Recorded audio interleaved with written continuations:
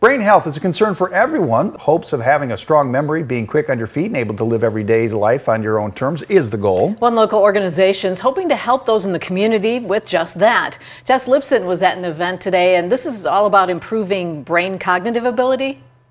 Tom, Mimi, that just touches the surface of what's being covered at the WITS Fitness Brain Exercise class. It also works on socialization as well as handling emotions in stressful situations. I'm all for brain health, you know, just doing whatever I can do to keep active and strong.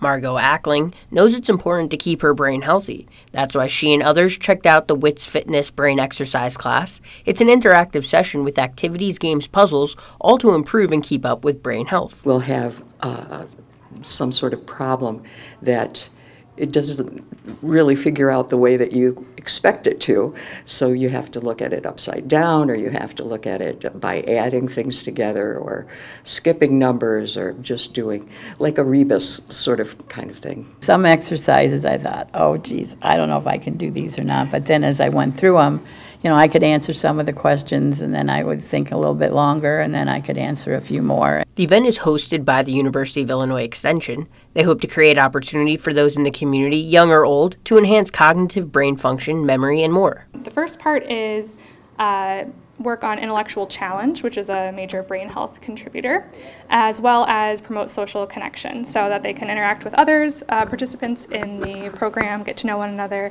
and just have a good time. Kathy Kane knows how important events like this are. Many in her life struggle with Alzheimer's disease and other brain health issues. So I just want to keep my brain as active as I can so that I don't have that issue. I really, because that scares me, you know, to all of a sudden not know what time of day it is, you know, not being in control. One focus today was handling stress. April is National Stress Awareness Month. Experts say simply being active or keeping your brain active with games and activities instead of watching a screen can go a long way. With this weather, I think we should all go for a little walk. Mimi, Tom, I hope you guys got your steps in. That's a great idea. Thanks, Jess.